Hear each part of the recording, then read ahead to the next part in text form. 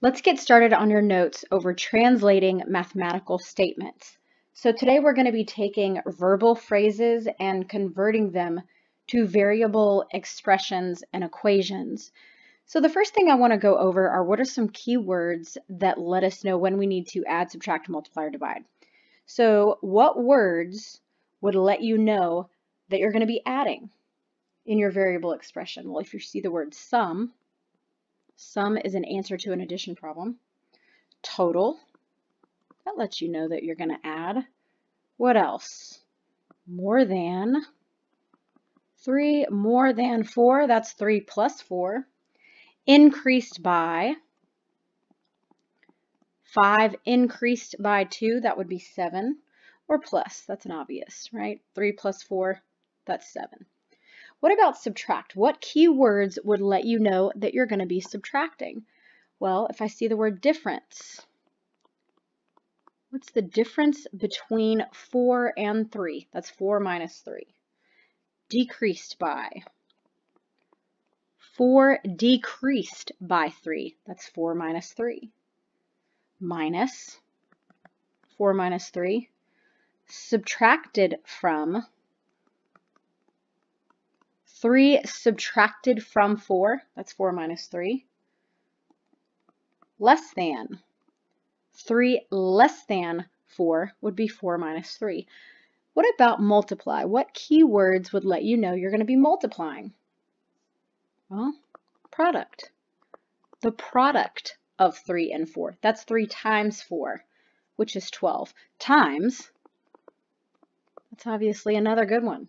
3 times 4. Of. This is a really, really good one. Okay, a lot of times you see this with fractions. If I take half of 4, that would be 1/2 times 4, which is 2. Okay, so there's that of. And what about twice? Double, triple, something like that, but twice, you see a lot. Twice a number increased by 2, well, that means twice a number. 2 times that number increased by, well, that'd be over here. Okay, let's look at divide. So what keywords would let you know what you're going to be dividing? Well, quotient. The quotient of 12 and 4. 12 divided by 4. The quotient of 12 and 4 is 3.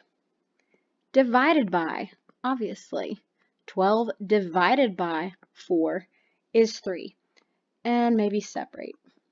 We're going to separate 12 into 4 groups, or into groups of 4. How many groups would we have? We'd have 3 groups. Okay, so let's move on to some examples. And these are our basic examples that we're going to go over first.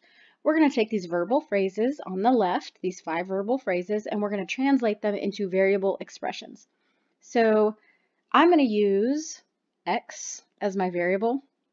You can use any letter as your variable. It just represents an unknown number. We don't know what that is, so we give it a letter. Number 1, the sum of a number and 8. A number plus 8, right? Because that's the sum. What about number 2? The difference of a number and 17. Well, difference, we're going to subtract. Whatever's written first, that's what I write first. So a number and 17 would be x minus 17. Number 3, the product of -9 and a number. Product means multiply. -9 and a number. The quotient. What does that remind you of? Division. The quotient of 72 and a number. So 72 divided by a number. And then 1/5 of a number. 1/5 times that number. But you got to be careful because we've got these parentheses phrases and these turnaround phrases, or where you're going to flip what you're talking about. So parentheses phrases, we're going to have parentheses in our expression.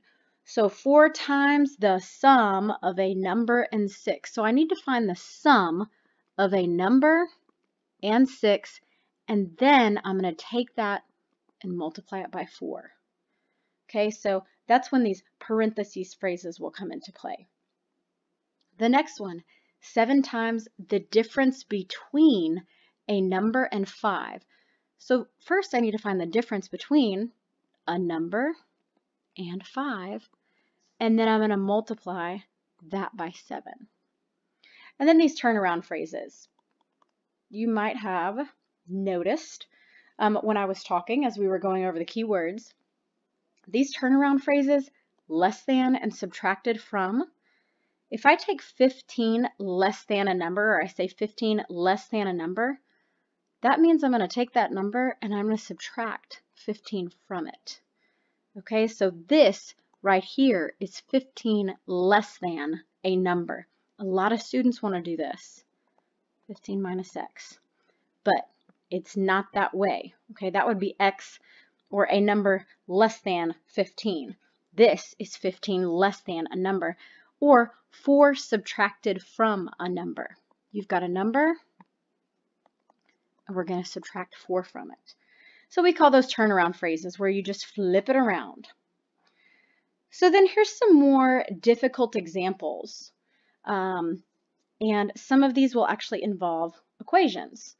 So let's get started on number 6. The sum of twice a number and 15. Twice a number, okay, I'm going to multiply 2 times that number, and then I'm going to find the sum of this and 15. 2x plus 15. The product, okay, multiply, of -3 and a number increased by 4. Okay, so product of -3 and a number, and then we're going to increase it by 4. -3x plus 4. 5, less than 3 times a number. 5 less than, okay, something minus 5, right?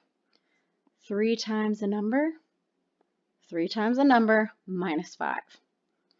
Number 9, 3 subtracted from, same thing, right? Subtracted from half of a number. Okay, 3 subtracted from something minus 3. What am I taking 3 away from? Half of a number. 1/2 x minus 3. Number 10, 4 times the sum of twice a number and 18. Here we go. Times the sum. This is one of those parentheses phrases, okay? 4 times the sum. So 4 times something. What is that something? It's the sum of what? Twice a number, okay, 2x and 18. That's what that'll look like. Number 11, 7 times the difference between, okay, same type of thing, 7 times something. What is that something? It's the difference between 65 and a number. Number 12, the quotient of, okay, that's division, 6 more than a number and 3. 6 more than a number, okay, that's a number plus 6, the quotient of this, and 3. That's what that would look like. Let's move on to equations. All of these are expressions. What makes them expressions and not equations? They don't have an equal sign. So when we talk about verbal phrases and variable expressions, when you see this word right here, is, that means there's going to be an equal sign there. So let's get started, and hopefully you can see the difference between these down here at the bottom of the page and then the ones at the top. The sum of 3/4 a number, so 3/4 a number, or 3/4 of a number, so 3/4 of a number, or a number, and 5, okay, there's sum, right, addition, is 26. So the sum plus 3/4 a number and 5 is 26. So that is my equal sign. Let's move on to the next one. The difference between, okay, what is that difference between? Subtraction. The difference between 6 and the quotient of a number, and 8 is negative 14. Okay, the difference between what? I'm going to subtract 6 and something else. Okay, so 6 minus the quotient of a number and 8. Quotient means what? Divide. I'm going to divide of a number and 8. So 6 minus x divided by 8 is equals negative 14. Let's move on to number 15. 4 less than triple a number. Okay, so something minus 4. Triple a number would be 3 times the number is 9. Equals 9. Okay, 4 less than triple a number is 9. Just translating this from one language to another. Okay, number 16, last one. Negative 5 times the sum of, okay, negative 5 times what? The sum of something. What is it going to be? Negative 5 times the sum of twice a number, 2x, and 1 is equals, oh, now we've got something on the other side. Negative 5 times the sum of twice a number and 1 is 6 less than the same number. Okay, there's another turnaround phrase. 6 less than, so something minus 6 than the same number. That's what that one's going to look like. And this concludes your notes over translating mathematical statements. I hope it was helpful.